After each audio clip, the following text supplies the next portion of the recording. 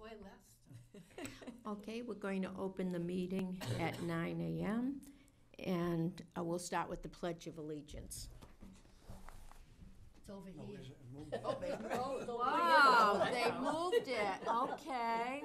Well, that's good. Shake it up a little. I pledge allegiance to the flag of the United States of America and to the republic for which it stands, one nation, under God, indivisible, with liberty and justice for all. Okay, I'm going to start by reading the rules for a public forum. Our public forums are limited to 5 minutes per topic. Discussions or comments about town employees, agency members, or volunteers should be avoided so as not to violate individuals' rights. There is no one present,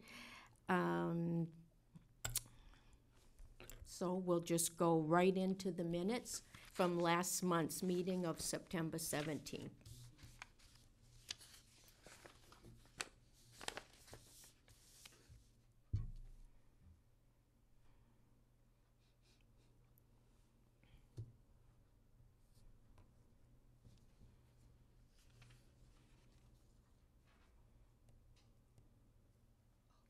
One question. Yes. Wasn't it approval of August and May? Yes, it was.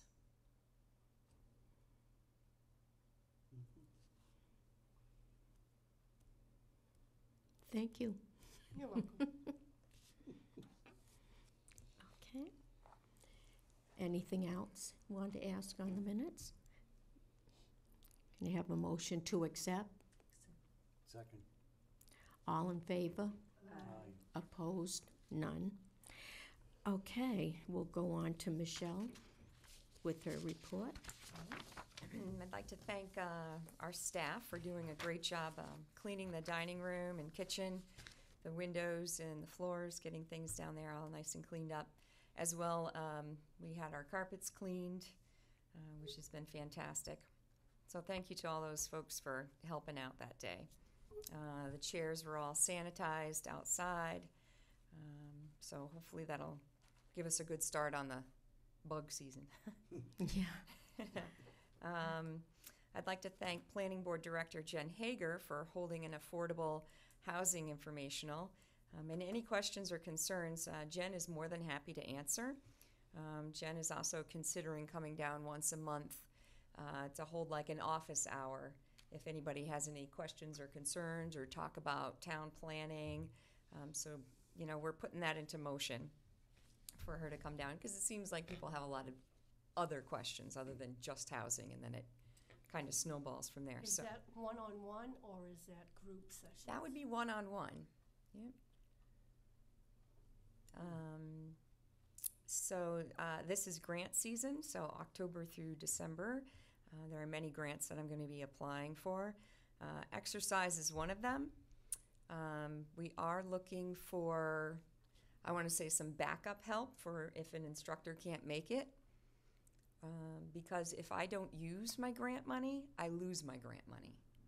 So if somebody, you know, calls out, then, you know, several times, you know, I can't get that money back, or, you know, the next season I have to prove that I used it or I didn't use it. So. Concerning that, if an instructor can't make it, maybe if you spoke with this instructor and asked this person, maybe they could realize that you could lose the grant for the whole class. Yeah. And also that maybe they could line somebody up.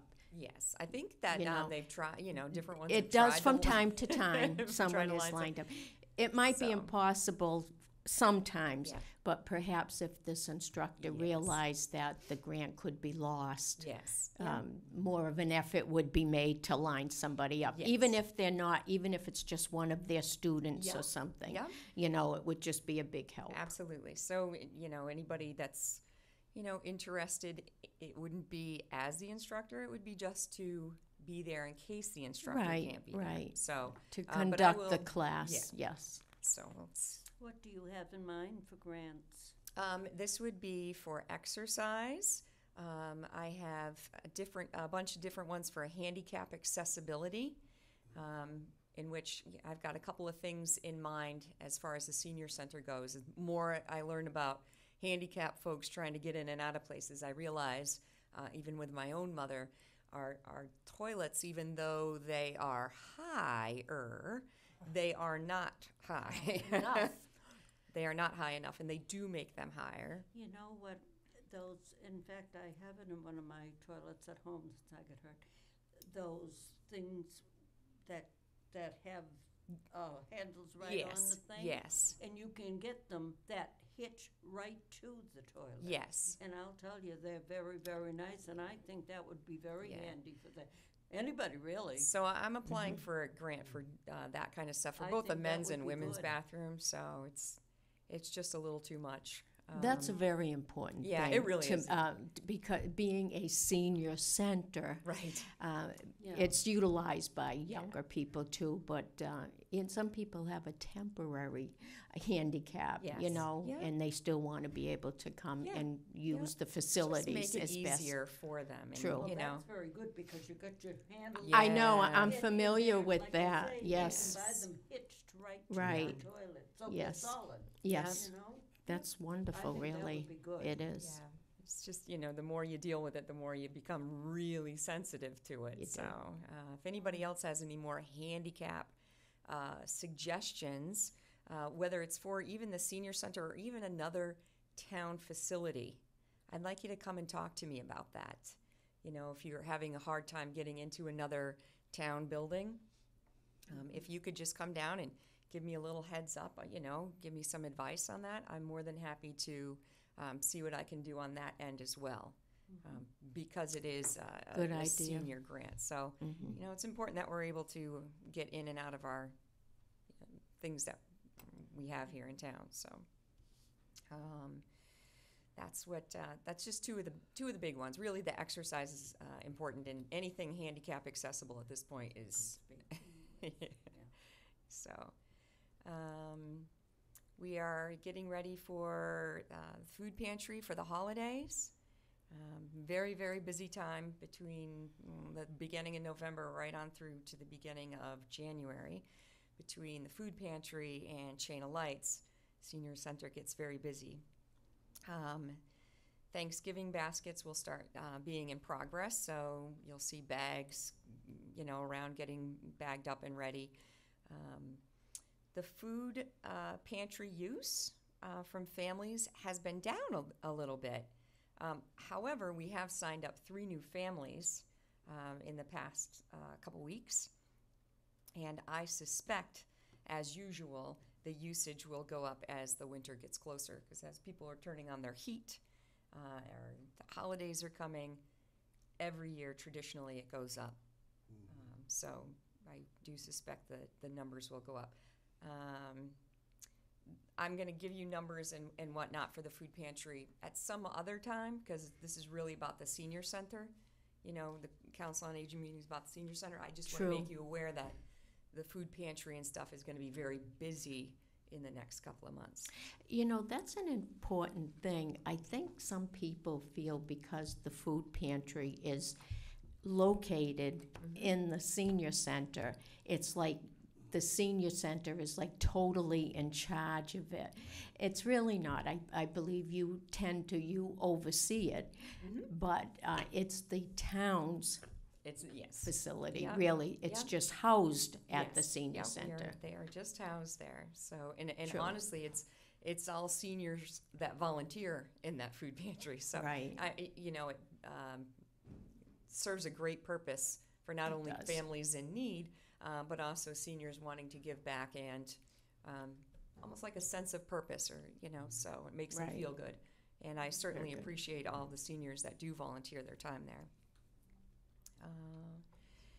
So that's pretty much what I have. If you want to discuss the November calendar, Yes. I will remind you that when I give you this November calendar, everything is, we kind of discuss it and go over. It doesn't mean everything is written in stone here, because it's only the 15th now, and I still have a couple more weeks where somebody could come in and add something last minute. I'm still waiting for a couple of things to hear back from. So things do change around a little They bit do. in there. One exciting program I want to talk to you about is one that I potentially might add to the grant. I'm not certain yet. We're going to see how it goes.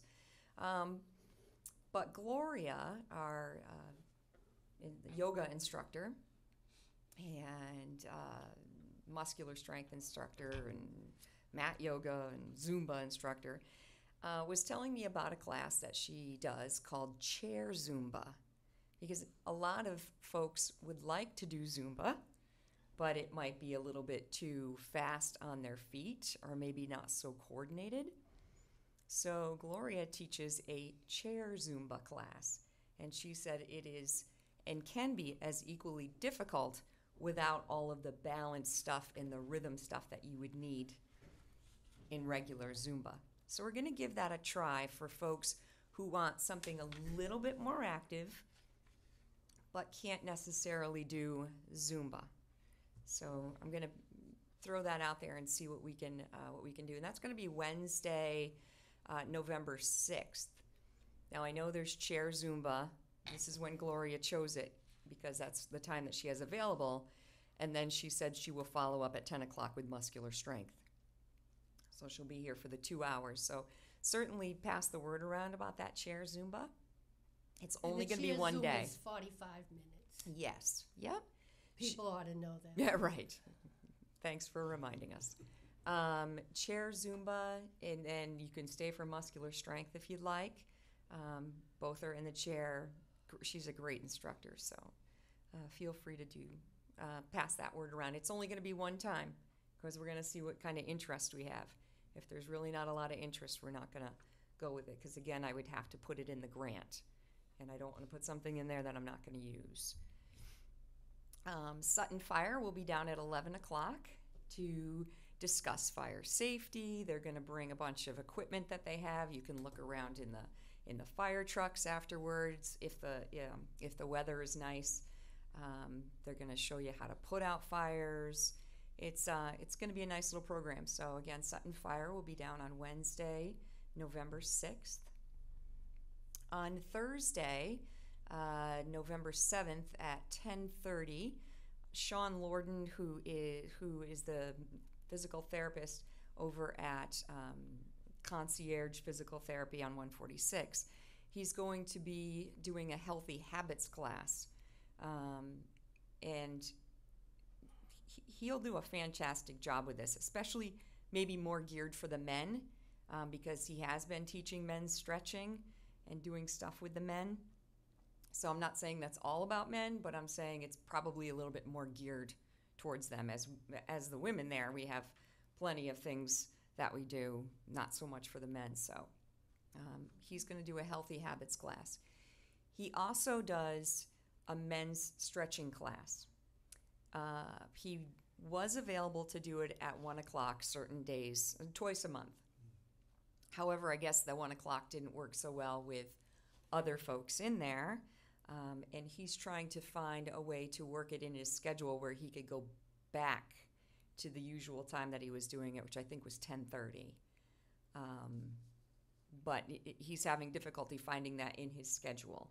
So he will make the time to bring that back. I haven't heard anything as of yet, so just keep that in the back of your mind that men's stretch will be on here. I just don't know when and what time as of yet. So on the 11th, we'll be closed for Veterans Day. A reminder that every Tuesday from 10 to noon, every Tuesday, the Fraud Squad is there. And she is there to discuss any fraud issues that you may be having. And she's a wealth of information. If you have phone numbers that are calling you constantly, if you have mail that's coming in, we've had this discussion over and over and over again. You need to come and see her so that we can log this stuff, we can get it out there, and she's available one-on-one, so you don't have to present everything in front of people. Again, that's on Tuesdays from 10 to noon.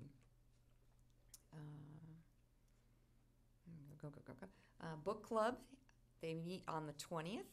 Note the time is 10:45. And they will be discussing the adventures of Sherlock Holmes. So that's Wednesday, November 20th at 10:45. And then the holidays are around the corner. So on the 27th, as usual, every year, every November, we've been doing this. We close at noon on the 27th, the day before Thanksgiving. Does that mean there'll be no congregate lunch? Right. There will be Meals on Wheels. So But no, okay. but there no just con- be all no right, Meals on congregate Wheels only. Yeah, just Meals on Wheels. Yeah. And I loosely say we close at noon. We'll wait until Yeah. the Meals on Wheels drivers come back and whatnot. Yes. But there won't be any bingo and there won't be any ukulele that day, as we'll be closing at noon and ukulele starts at 11:30.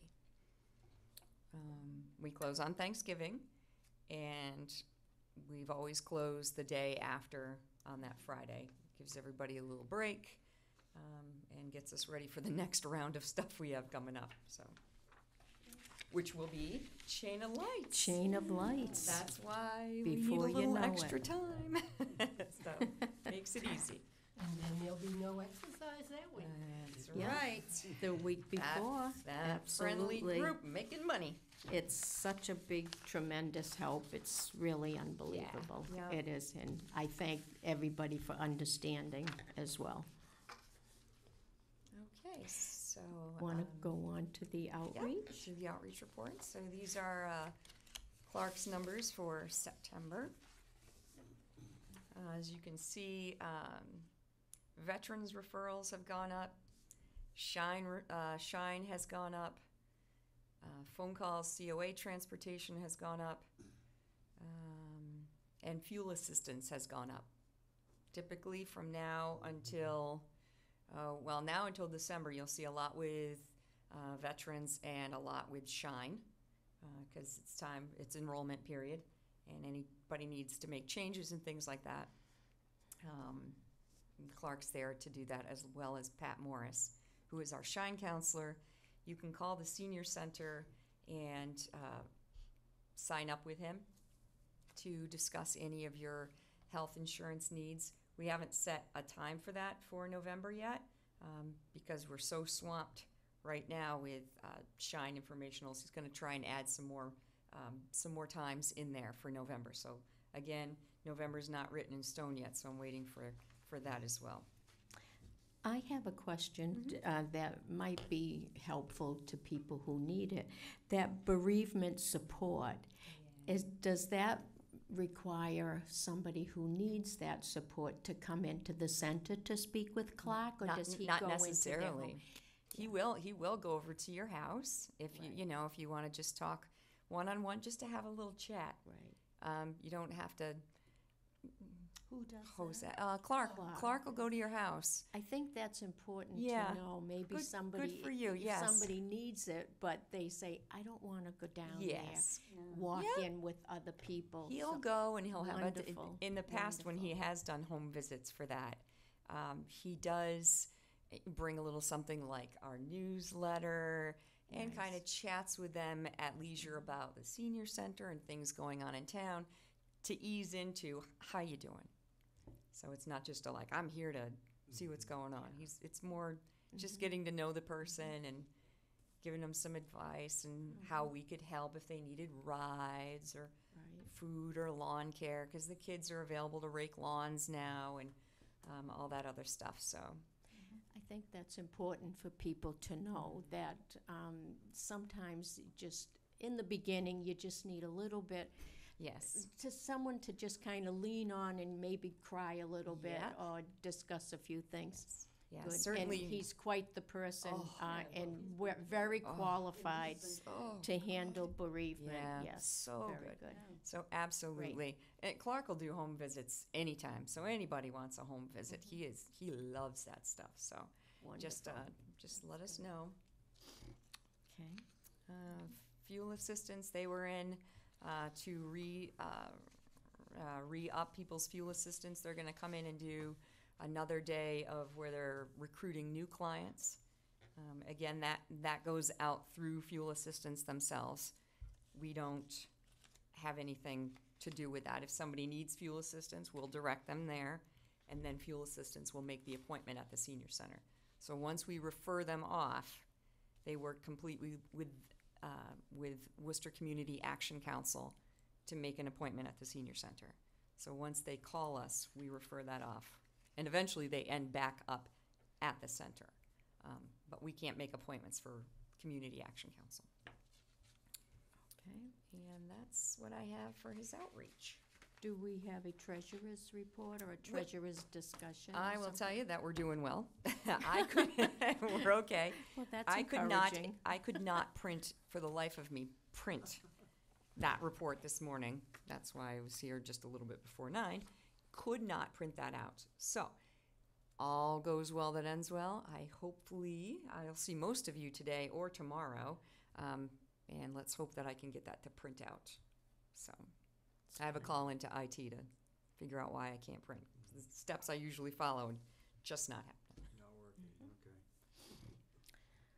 But anytime anybody has any questions about the budget or concerns, certainly feel free to come on in. I have the book there with all the numbers and where everything goes. You can look at that anytime you'd like. So, Very good. Is there any questions right now concerning treasurer's report? No? We'll move on to the Friends report. We had a very successful gas raffle. It went over quite well. And we're gearing up, as Michelle said, for Chain of Lights. Just a reminder, save the date. It's Saturday, December 7th. And another reminder, we do start at 10 o'clock Correct. now. We started that last year as opposed to 9:30, but please come down and see us. We have a lot to offer. It's beautiful and it's nice and we get a good crowd, so please join us. All right, is there anything else you want to discuss? Yes, Wally? Actually, it's not specific to Sutton, but it's an observation that Okay, something occurred about a month ago. okay. I went to my college reunion, and it was 60 years. It was also the 100th anniversary of the school, so this was what you call a mega reunion. Typically, they're 5 and 10 year after you get out there for a while. So I was sitting there at brunch, and there's myself and 2 classmates, a fellow, it was all male back then, next to me who graduated a year before me, and another fellow who was graduated 2 years before him. All of us are still working. Wow. You know, this age range is between the early and mid-80s, because these 2 fellows had been in the military before they went to school, and that was good that was 2 years.